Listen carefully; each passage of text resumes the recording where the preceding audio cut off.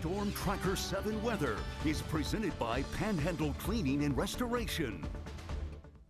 Good Thursday evening to you. Storm Tracker 7 Chief Meteorologist Jeff Booth here.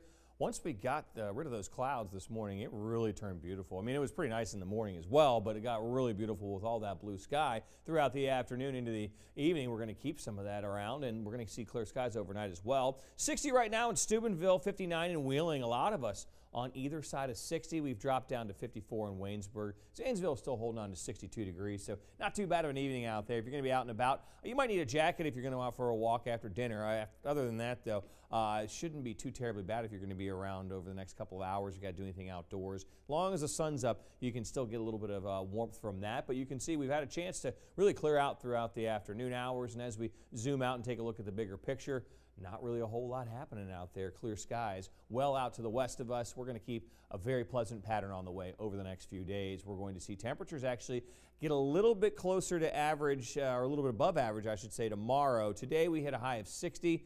63 is the average high. That's pretty close. We've been well below average, though, throughout the week so far. But then tomorrow, we're going to flip that coin. Things are going to start trending upwards. And over the weekend, we'll be talking about temperatures into the low to mid 70s. It's going to be very pleasant, very dry out there. So if you got any outdoor plans this weekend, you got any birthday parties, I don't know, you got any parties planned, outdoors, not a bad idea. Maybe you want to have a football party outdoors, not a bad idea. Just probably going to need to grab that jacket as the sun goes down because we do have some cool nights, just not as cool as they have been on the way. We have frost advisories that will be going into effect as we head into the overnight hours for the entire viewing area, which means that if you have any sensitive plants, you want to bring those indoors or you want to cover them with a sheet or a cloth. Don't use plastic, but if you want to extend the growing season, keep that in mind because we are going to see temperatures warm up a little bit. I think we're going to see a little more widespread frost tonight, still have the chance for it tomorrow. But then things aren't going to be quite as chilly in the mornings, at least not as bad as they've been.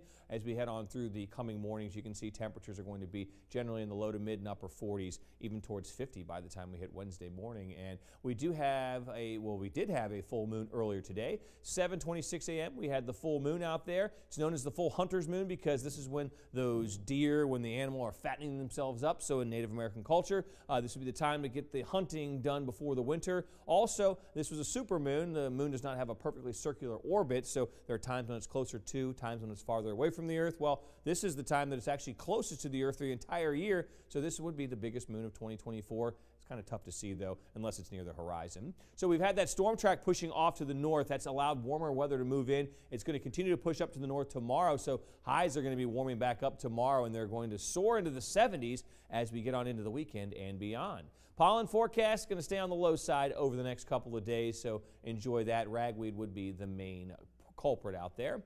Dropping down into the mid-30s tonight, back up to 68 tomorrow. Looks like some nice weather for those football games, but by the end of the games, definitely probably going to need a jacket. So I said it last night, I'll say it again. Thermos of hot chocolate, not a bad idea. 37, a chilly start for your Saturday. 73 in the afternoon, though, looking fantastic. 73 with sunshine on Sunday, looking pretty good on Monday. We're back into the mid-70s. We'll hit the mid-70s on Tuesday. The next best chance for rain is going to get here late Wednesday into early Thursday. A cold front comes through here with some spotty showers. That'll knock temperatures down to 64 by the end of the 7-day.